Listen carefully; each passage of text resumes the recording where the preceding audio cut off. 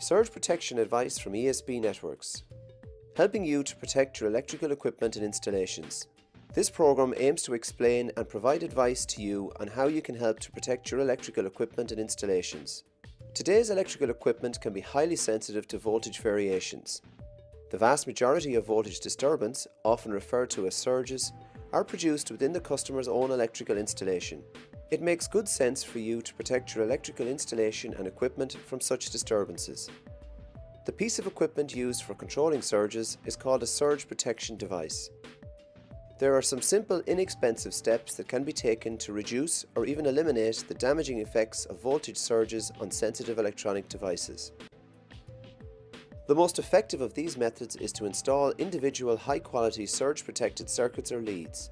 These should be installed on electrical equipment such as computers.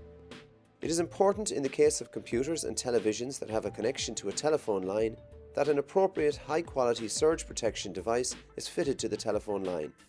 Surge-protected leads are widely available from electrical retailers.